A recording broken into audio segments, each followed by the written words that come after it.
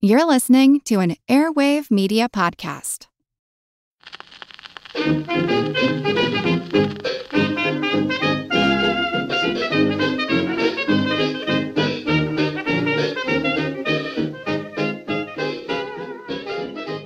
Hi everybody and welcome to Who Did What Now, the history podcast that's not your history class, with me, your host, Katie Charlwood, history harlot and reader of books.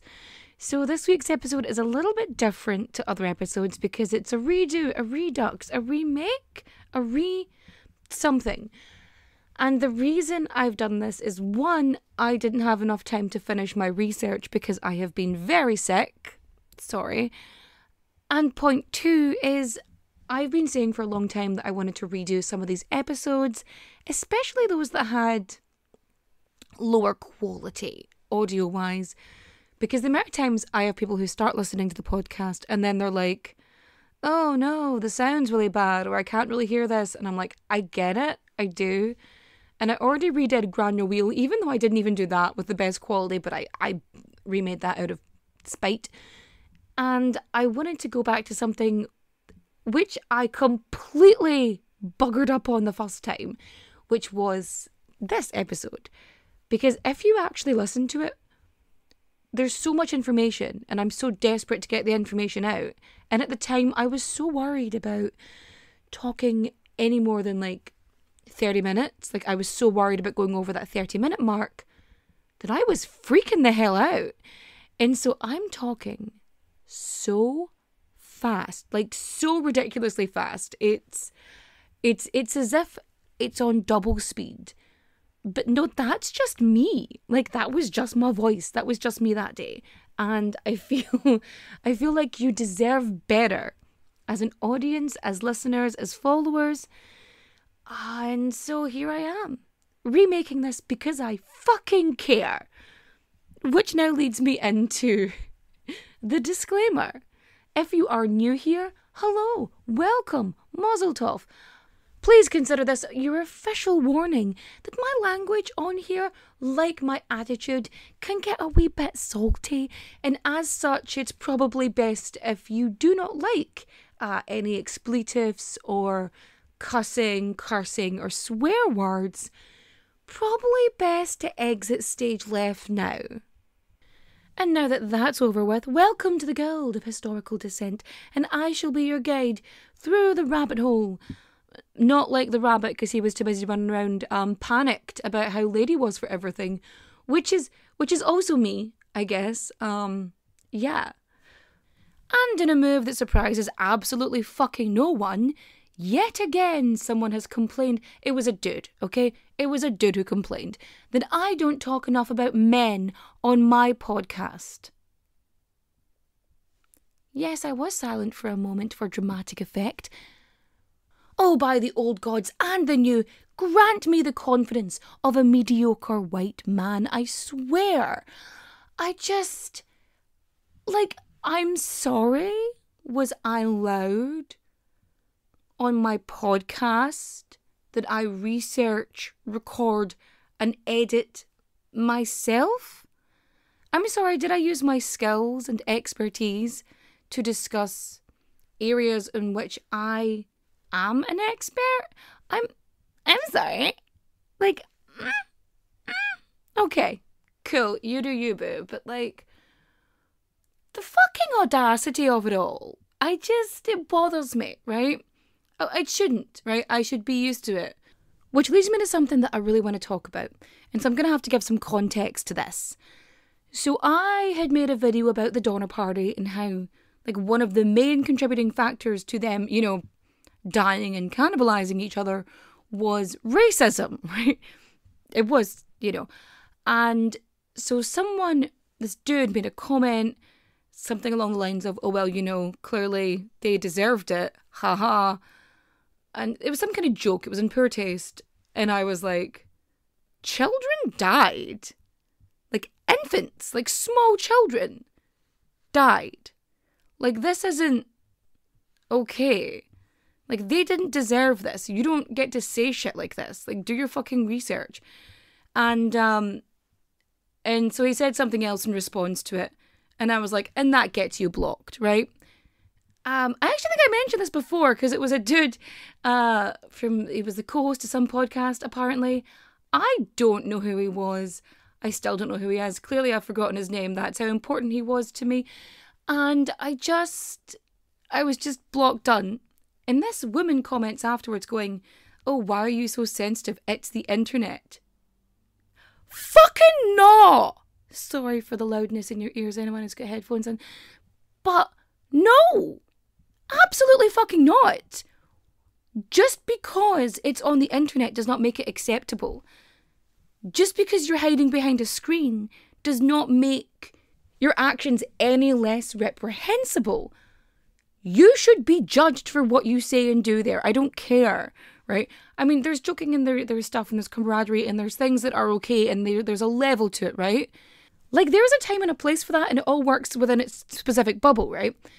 I mean, there's times where I've had to explain to other people that, like, people are not insulting me, they are my friends and they are joking.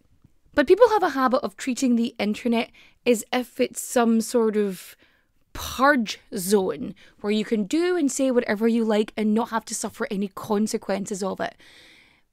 But that's not the case. You don't have to tolerate anything anybody says to you. You don't have to argue with people who are being arseholes. You can block them. They do not have the right to have to be in your space. Like, they don't need to be there. You don't have to have them there. And you don't have to tolerate their bullshit. It is perfectly acceptable to just get them the fuck out of your space. Just because it's the internet, just because it's the comment section on a news article, just because it's a social media page, just because it's Discord, it doesn't fucking matter. You don't need to tolerate that shit. Get the fuck out, pal. But I know what you're thinking. You're thinking, quit your jibber jabber and fact me. In fact you I will. But first, I've got to get my source on. Our sources are Shark Arm, a shark, a tattooed arm, and 2 unsolved murders by Philip Roop and Kevin Marr. Shark Arm Murder, 1935, by the New South Wales Dictionary of Sydney. The Shark Arm Case by Vince Kelly. The Shark Arm Murders by Alex Castles. And of course we have articles from the papers The Sydney Truth and the Sydney Morning Herald. Are you sitting comfortably? Good. Then let's begin. So I'm not entirely sure how many true crime cases involve sharks. I'm not entirely sure what the number is. In fact, I've never actually looked, but if somebody knows, if there is a marine biologist who is also into historical crime and would like to inform me of, how many sharks have been involved in murders? I mean, I don't think they were involved in the planning of it. I feel like humans were probably in charge of that. But the sharks were kind of accessories? Tools? And I feel like accessory to murder is a bit harsh to lay on a shark. I mean, crime sharks. No, let's not get into that right now. We don't need to be sidetracked this early on. So it's 1935 in Australia. It's winter there, or coming into winter. I guess their seasons are the other way, but yet still really fucking warm because it's Australia. And it just likes to be toasty down there.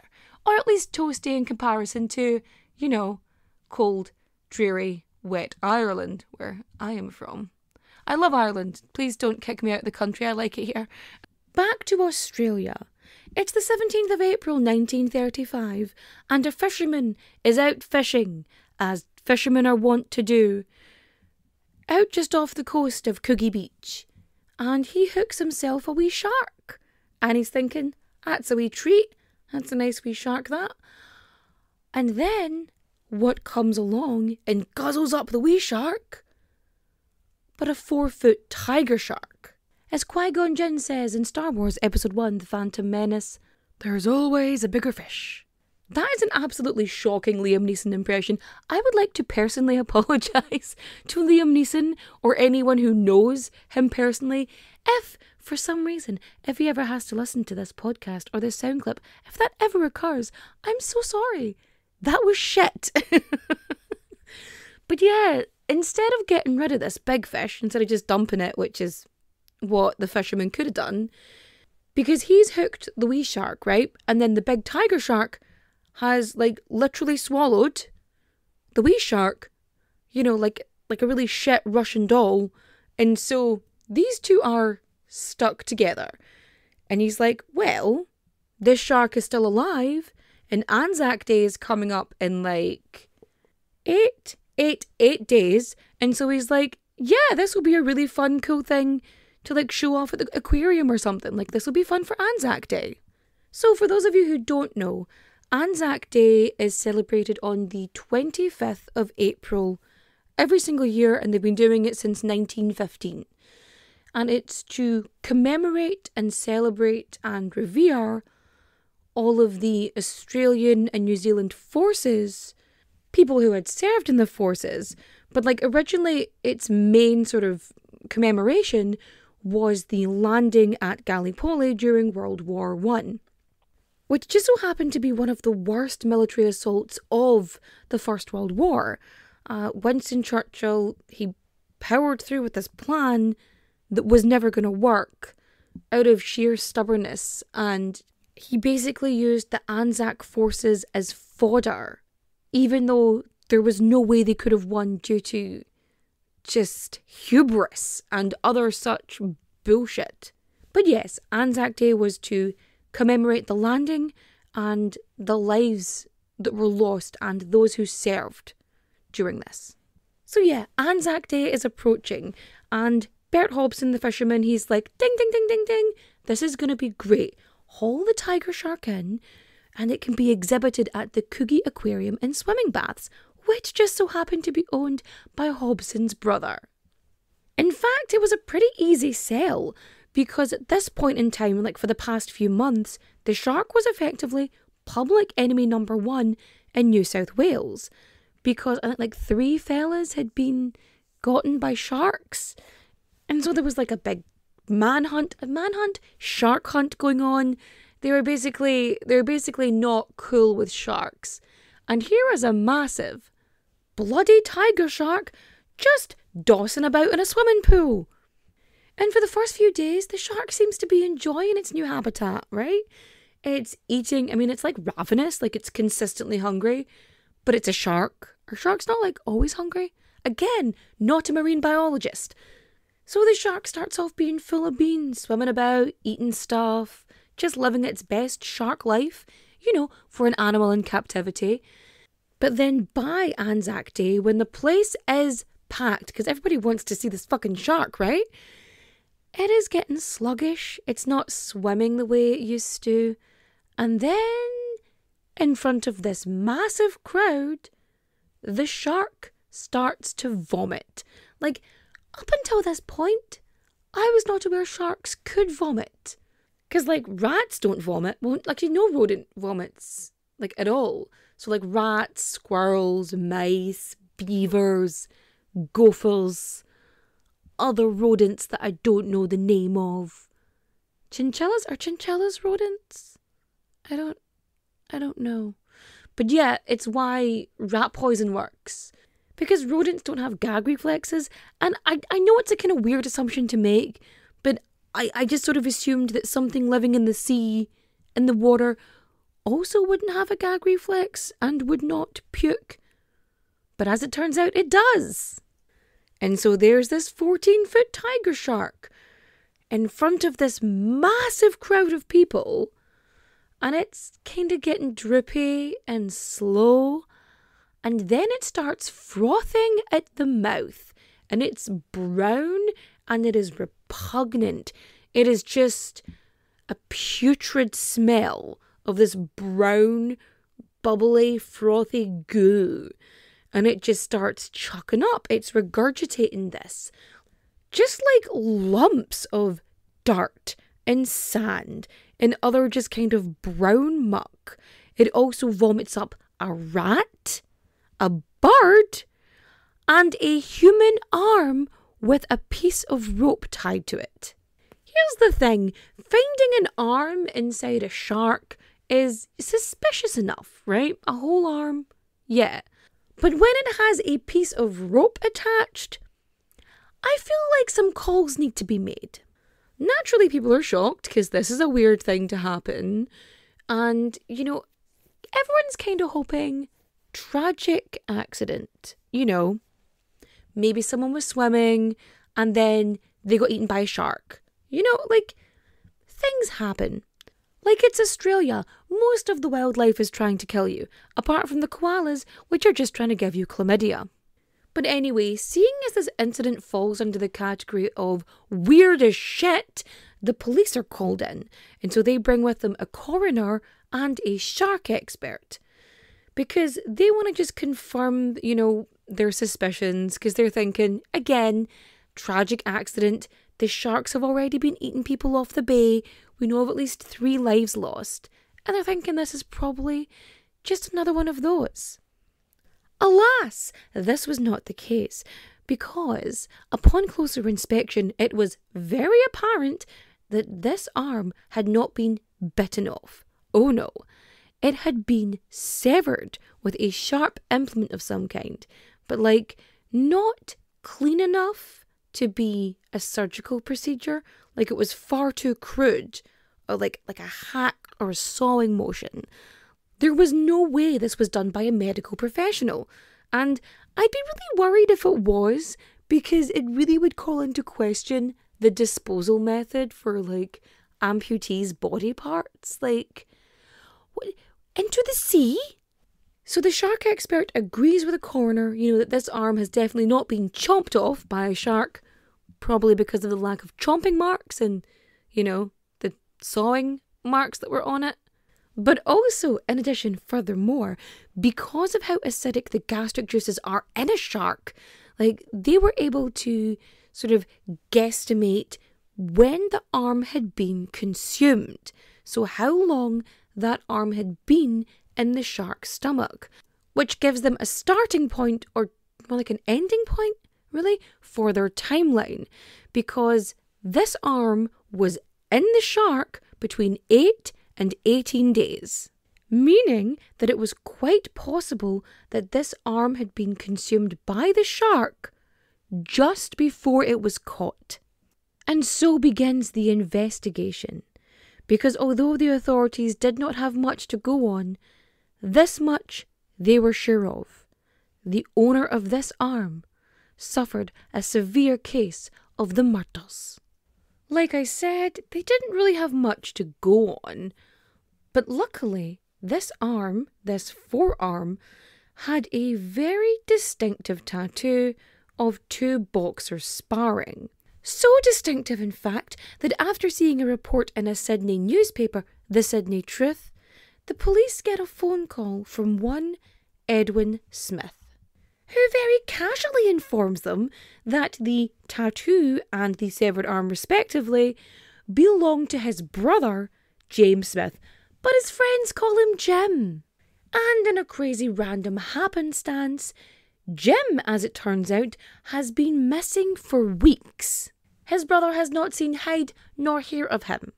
So after the brother phones in and is fairly certain that the tattoo/arm belonged to his, missing brother Jim, they then bring in Gladys Smith, Jim's wife, to identify the body part. In another serendipitous turn of events, the arm is so well preserved that they are able to collect fingerprints, which is very lucky because they happen to have Jim Smith's fingerprints on file. But why, oh why, does this 1930s Sydney police force have Jim Smith's fingerprints on file? Well, let me tell you a wee bit about Jim. Jim was a bankrupt builder, ex-boxer, ex-bookie, and a small-time criminal with a wee record of minor convictions. He wasn't quite in the underworld, wasn't exactly rubbing shoulders with the criminal elite. He was more, say, underworld adjacent.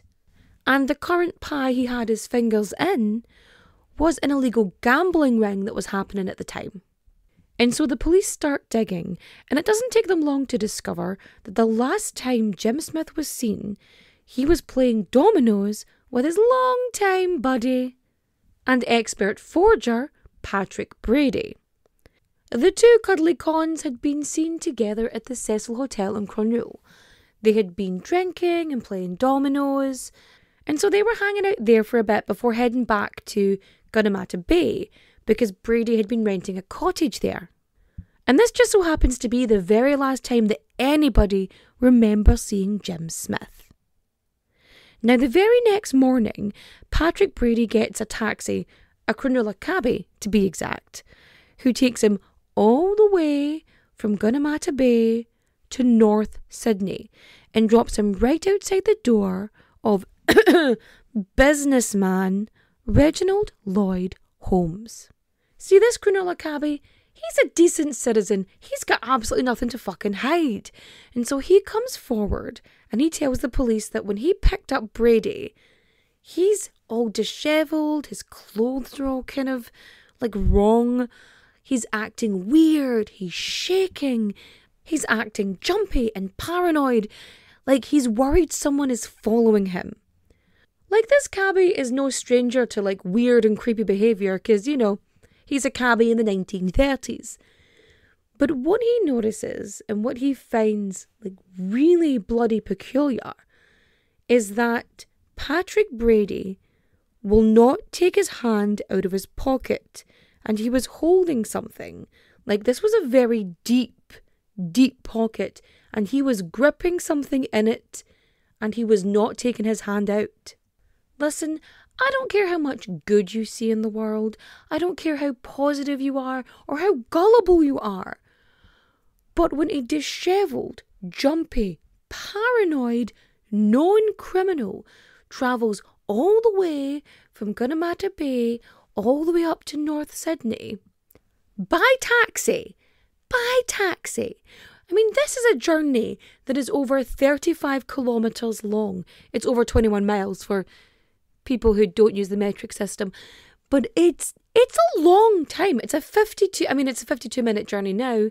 Back then cars would be like slower, so I assume it would be like over an hour back then, like in a taxi. Like, that's not a cheap fare.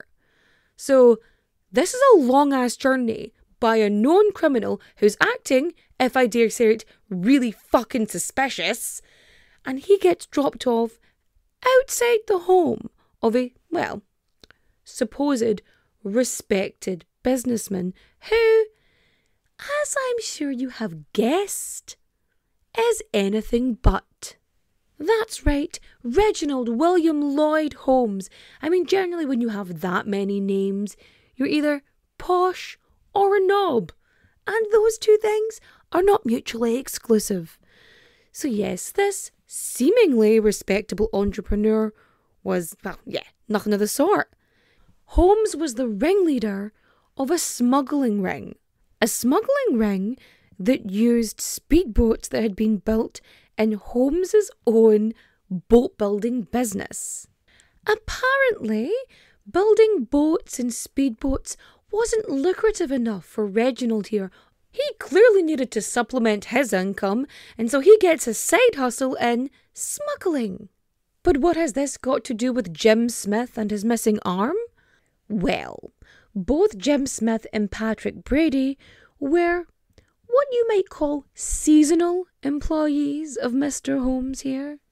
They would, on occasion, drive the speedboats during these smuggling jobs.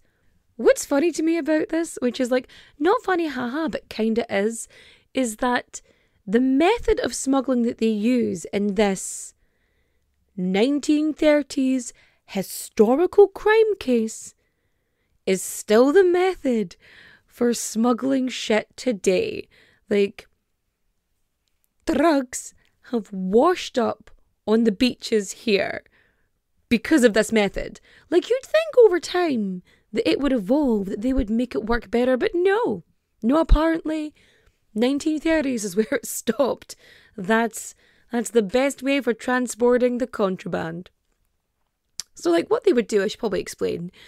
What they would do was, the packages of illegal goods, the cocaine, the cigarettes, and other such illegal goods, I mean, it's Australia, oranges can sometimes be illegal there. Clearly, they have always had incredibly strict regulations regarding the import of goods. So yeah, ships that were passing by, they would chuck these packages of contraband overboard, and they would basically be buoyant, right? So they would float atop the water.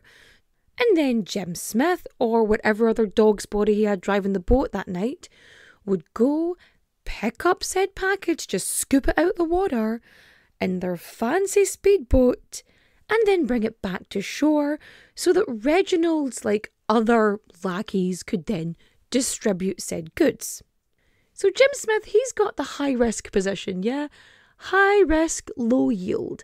He's out there risking getting caught by the police, the Coast Guards, other criminals who went in on the action. And so this is his role. That's his bit, right? And Brady, remember, Patrick Brady, he's a forger.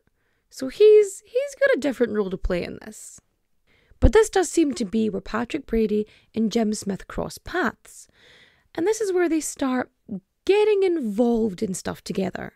So on top of the, smuggling and drug running, they're involved in insurance scams, the gruesome twosome. So they end up basically running a bunch of insurance scams for Reginald. And so they would commit everyone's second favourite crime, arson. They would intentionally set fire to, or, just plain old sink, Reginald's boats, and then he would collect the insurance money. So they would do, the general rigmarole. They would have fake documentation, sort of fake bits and pieces. They would destroy older or damaged boats and then pretend they were the newer ones. It's good old-fashioned fraud, just like Grandma used to make. So the police, they start piecing this together, and they come to the conclusion that being a part of a royal family might seem enticing, but more often than not, it comes at the expense of everything else, like your freedom, your privacy, and sometimes even your head. Wondery's new podcast, Even the Royals, pulls back the curtain on royal families, past and present, from all over the world, to show you the darker side of what it means to be royalty. From icons like Grace Kelly, Oscar-winning actress turned Princess of Monaco, who the world saw as the ultimate good girl. She mastered playing a happy wife and mother, but beneath it all, she was desperately lonely. Grace spent her whole life working towards perfection, and it ultimately cost her her happiness. Or King Ludwig II from Bavaria. He was only 18 when his father died, leaving the crown to him and a duty to rule that he never wanted. He refused to lead, and used the funds from the royal treasury to further his extreme love of opera. But this choice eventually cost him the crown and his life. Follow Even the Royals on the Wondery app or wherever you get your podcasts. You can binge Even the Royals ad-free right now on Wondery Plus. There was a botched job here somewhere. Like the fraud, the insurance, the scam. Something went wrong, it failed, and a disagreement was had. And as such, the clear resolution to this issue was murder, I guess. So this insurance scam, it goes awry. Something doesn't work out and the insurance company doesn't cough up. So yeah, it didn't work out. And that happens sometimes. Not every single criminal endeavour is going to give you the results you want. Sometimes you win and sometimes you learn. And that's something that you really should, take on board. Whether you're learning a new skill or, defrauding insurance companies for buckets of money. And this seems, a fair thing to have happened. Disagreements happen, people stop working together. When something goes wrong, it can happen. But murder does seem like a wee bit of a jump.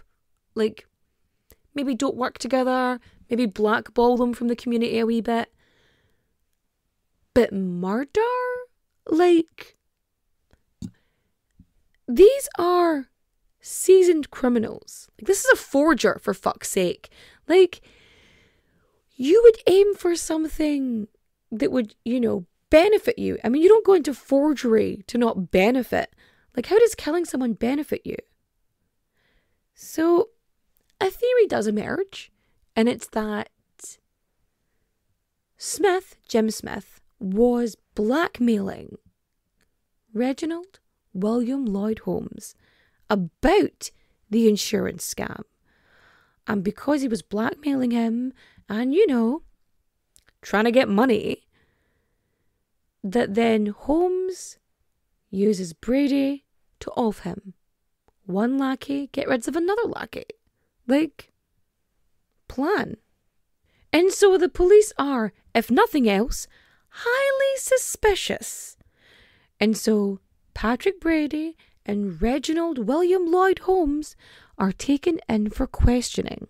Remember, they have no concrete evidence at this point. Everything they have, this entire case, it's circumstantial. So they need evidence. At the very least, they need one of these bastards to talk. But as soon as they get in there, Holmes is like, Brady who? New telegram. Who this? I would now like to formally apologise to the entirety of Australia that I cannot do accents. I don't know why I try. They're so bad. But yeah, Reginald Holmes, he's like, new telegram. Who this? That's also a really bad joke. I'm so sorry. I made you suffer through that, but I've made you do it now, so we're just going to power through. But yeah, the police are convinced that both of these men are involved in this, but they only really have enough evidence for Brady, and because both of them refuse to cooperate, Brady ends up charged with the murder and is basically being pushed to confess. And Reginald William Lloyd Holmes, well, he doesn't know the men. He doesn't know Patrick Brady. He never knew Jim Smith. They can't prove he did. And so he walks away scot-free. I can tell, gentle listener, that you're shocked and aghast, I say, that a rich, middle-aged white man got away with a crime? I know, right? Shocking. Reginald is free as a bird. Brady is not talking. And just when it feels like the case has hit an apparent dead end, okay, how do I put this? Okay. Total nonsensical tomfuckery, right? Dude is in the clear. They have nothing on him. And then on the 20th of May, 1935,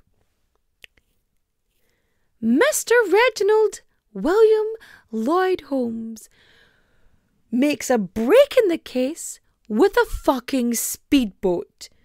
Because what he does is he absolutely shoots out of his boat shed into the harbour on one of his very fast, very special speedboats.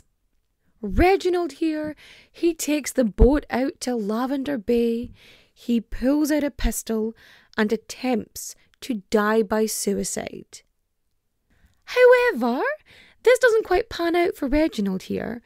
So he shoots himself in the head, but he doesn't die because the bullet, it is such a small caliber bullet that it just flattens once it hits him in the head, and it just stuns him. See, it's information like this which really makes me consider things like the attempted assassination of Rasputin. We shot him and he didn't die. How big were the bullets actually? What caliber were they? Did he have very strong bones? These are questions we must ask, don't you think? But anyway, yeah, back to Reginald William Lloyd Holmes, right? He has stunned himself with a bullet and fallen off the side of the ship. He's gone overboard and into the water. But weirdly, serendipitously, I guess for Reginald, or not, or for the police, for somebody, Reginald, he falls into the water. He is stunned. But as he falls, a rope catches around his wrist, not only keeping Reginald connected to his boat, but this prevents him from sinking beneath the waves and drowning. Because as well, when he lands in the water, the shock of it sort of revives him. So if he had just fallen into the water and wasn't attached to the boat, the panic could have very easily made him sink further. Because when you have that amount of tension in you, like, that's where you go down, as opposed to relaxing your body and floating. So yeah, he's had a bit of a shock with the water. He's alert, and he manages to scramble back on board the boat. Clearly at this point, Reginald is not in the most logical of headspaces. And when he manages to sort of clamber back on the boat, he quickly discovers that, people saw this happen. They were onlookers, and they have called the authorities. That's right, somebody called the water police. And not being of the soundest of minds, Reginald goes, fuck this for a game of soldiers, and goes pedal to the metal. And he just tries to straight up flee. So the water police, they give chase. And they somehow manage to relatively keep up with him, because remember, he is in his very fast, very special speedboat. This is tip-top. This is his, pièce de résistance. And he is being chased by the cops, and so he is going at laldy. So they chase the man, the police, the water police. They are just Benny Hilling it, just following this dude for 4 full hours. So they go out past Circular Quay, somehow managing to not collide with any of the morning ferry traffic, because this is a busy bay. It's a busy area. There's a lot of water traffic. This is not a quiet area. This is not a safe place to be zipping about in a speedboat, let alone having an aquatic chase. So yeah, they've come out of Lavender Bay, up past Circular Quay, right down Sydney Harbour, and finally, around about the Sydney Heads, he gives up. Did he run out of fuel? Did the adrenaline wear off? Did he have a massive headache from flattening a bullet against his cranium? Did he come to the conclusion that no matter how fast his wee speedboat was, he was not going to outrun the many water police vessels that were chasing him? Whom's to say? So Reginald, he's given himself up, and the water police, not being total fucking dickheads, at least bring him to the hospital first. And after Mr. Holmes recuperates, words are had. Well, at first he tries to say that he was attacked at home, he was shot, and that he fled, and then he saw the water police, and he thought the water police were the people who tried to shoot him. He confused the water police for rampant criminals who had attacked him, a kind and regular legal businessman in his own home. But of course, that wasn't the case. But it is at this point, my dear guys, gals, and non-binary pals, that the plot thickens. So they arrest Reginald William Lloyd Holmes. You're like, why do you say his full name all the time? Because I just like to remind us how much of a shitbag this fellow is. I just like to keep you informed. So they arrest him, and he, my dear friends, ends up singing like a fucking canary. He's got places, he's got dates, he's got names, and he is absolutely ready to squawk on Patrick Brady. Reginald claims that Patrick Brady killed Smith for reasons, and that he had dismembered him and given him what is known in the criminal circles as a Sydney send-off.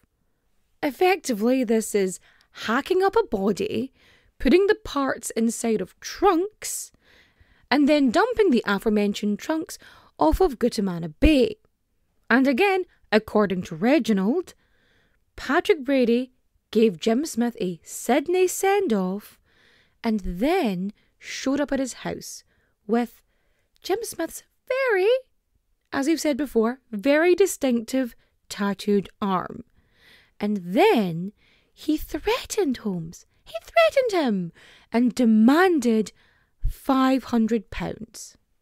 And naturally, Reginald William Lloyd Holmes, he doesn't want to be dismembered by a petty criminal, his body parts chucked in a trunk and then buried at sea. Of course not. So naturally he pays him off, and afterwards Brady takes the arm with him, ties a weight to it, and throws it into the ocean. And it was after this, and seeing no way out, that he had decided to do what he did on the speedboat. Now, at this point, Reggie, he is ready and willing to testify in court. He agrees absolutely 100%. And at this point, it seems like the case is cut and dry. But then, another twist in the tale. It's the 12th of June. It's 1:20 in the morning, so 1:20 a.m. It is literally hours away from Jim Smith's inquest. So the inquest into the murder of Jim Smith, at which Reginald Holmes was supposed to be providing testimony. A couple hours. Early hours of the morning. Reginald William Lloyd Holmes, his car is found at this abandoned docks down at Dawes Point. And the car, from a distance, it looks like it's just been abandoned, right? But no, inside, slumped over the steering wheel of the car, was the body of Reginald William Lloyd Holmes, with 3 bullet wounds in his chest.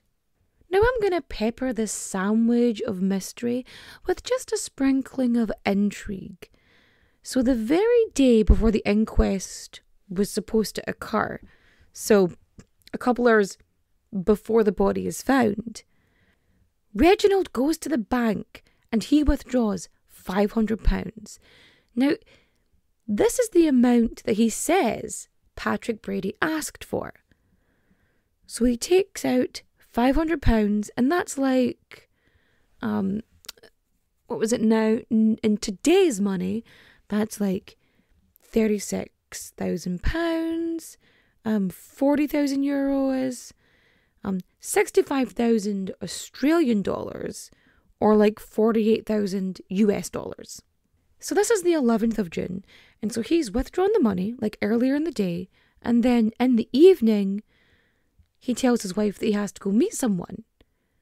And, she's not suspicious, it doesn't seem peculiar, but he goes to meet someone, or so he tells her. And then a few hours later, he's found dead. Like, I'm not a lead, criminal investigator or I don't know, police authority person, but I feel like the main witness to your murder inquest should probably receive like a wee bit of police protection, especially, the night leading up to said incredibly important murder inquest. But back to the crime scene. Now, again, I'm not a criminologist, I'm not a forensic criminal person, but like the ongoing theory here that they have at this moment in time at the crime scene is that Reginald William Lloyd Holmes died by suicide. By shooting himself in the chest 3 times. Now, even the most determined of people, like after you shoot yourself in the chest once, are you really going to go to the effort of shooting yourself in the chest 2 more times? Like, are you going to do it? Like, the money isn't found in the car. Yeah? And he's just, like, they find the weapon, but they kind of, it's like, oh yeah, he definitely did this to himself. Which is, weird and doesn't make sense to me. Another theory is that he took out the money to put a hit on himself to protect his family. Like, because he's, a member of the criminal underworld, and there are other people that are having it out for him, that are going to come and get him, and also, because he gobbed to the police, like, it's, So there's this whole idea that he did this to protect them. Now, another contributing factor is that if his crimes were out in the open, if he testified, on the Bible, to the open court, that he would lose his livelihood, his reputation, and that his family would have to suffer embarrassment. So it's not just about like physically protecting them, but like protecting them financially. Because he also left like an estate worth like £36,000 at the time, which is just a lot of money, like millions, I suppose, in today's money, like just a good hunk of change. And that's like one of the prevailing theories, that he takes his hit out on himself in order to, just ensure like a decent life for his family, Another theory is that, Patrick Brady sort of put a hit out on him and he was murdered to silence him. Because, yeah, he's the primary witness. It definitely feels like it's a hit of some kind, but who orchestrated it? We just don't know. So, yeah, with the unfortunate end of Reginald here, Jim Smith's inquest no longer has a primary witness.